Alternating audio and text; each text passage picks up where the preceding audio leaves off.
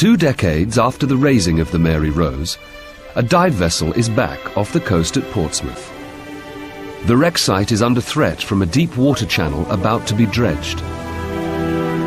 This could be the archaeologists' last chance to re-excavate the seabed. For the first time since the ship's hull was dramatically raised from the seabed.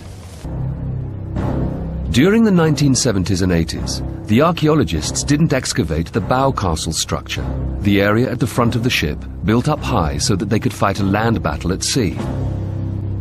Historians have only been able to guess at what the front of the Mary Rose might have looked like.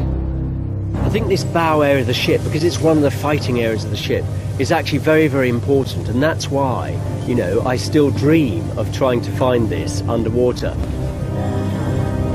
The silts are still kind to the Mary Rose, and before long they begin to give up more objects. A length of timber, at first sight like many others previously discovered. But further excavation reveals that this particular piece of wood is of far greater significance than the divers had ever hoped for.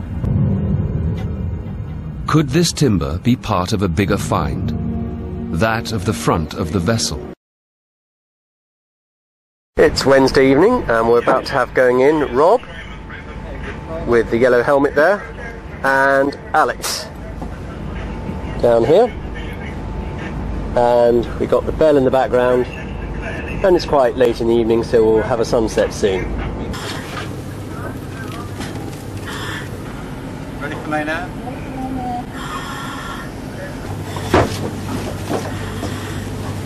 And the bell is now being launched for the dive. So these are the controls for the winch that operates the bell. Going into dive just near the bow timbers and airlift some more silt away to clear the whole area down on this archaeological excavation, inspecting the bow area of the Mary Rose.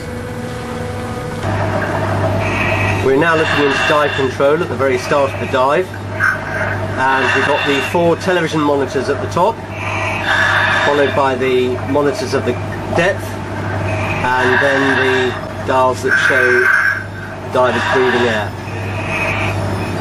And supervising the dive is Pete, who's controlling the speed that they go down and seeing that they're all okay.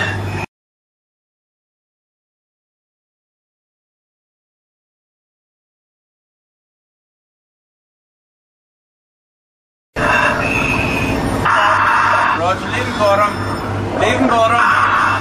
Leave bottom, stop at 10 feet. I'll tell you when.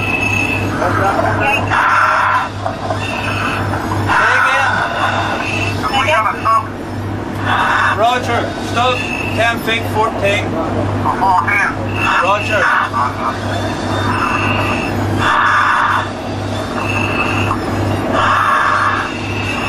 Okay, leave and stop. Okay, on deck, we're going to bell. Roger, alright. Roger, leave stop. It's 9 o'clock on Wednesday evening, and Alex and Rob are just about to come to the surface after doing a short decompression stop on their way up.